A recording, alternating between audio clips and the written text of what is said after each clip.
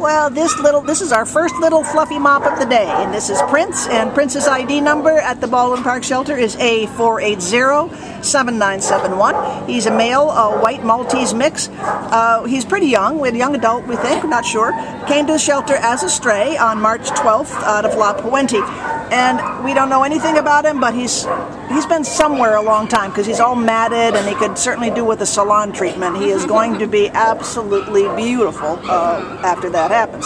He's right now, as you can see, just scared to death. He just doesn't like it here, and who can blame him?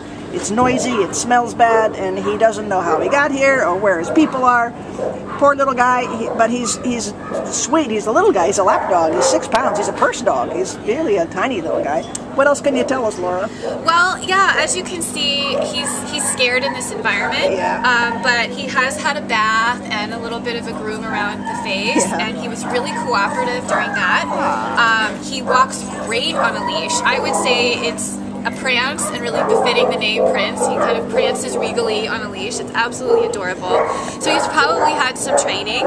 He's been totally friendly and non-reactive to the other dogs that have been walking around today and that he's met on a leash.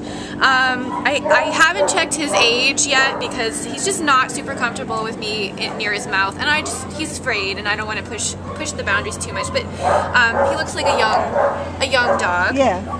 And his coat's got a teeny bit of a curl to it, so he might have a little bit of poodle in addition to the Maltese, but he's just a tiny little guy. He's only about 6 pounds, and you know, he's scared, but he's been really cooperative. So I think once he gets out of here and just has a chance to kind of detox and warm up, he's going to blossom and be a great companion. Well, that's why his face looks so cute, because he's had his little spot treatment on his face, but he's got some mats on his legs and things. So it looks like he's been on his own for a while.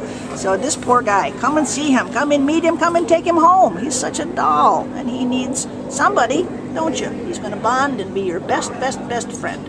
Right, sweetie? Bye.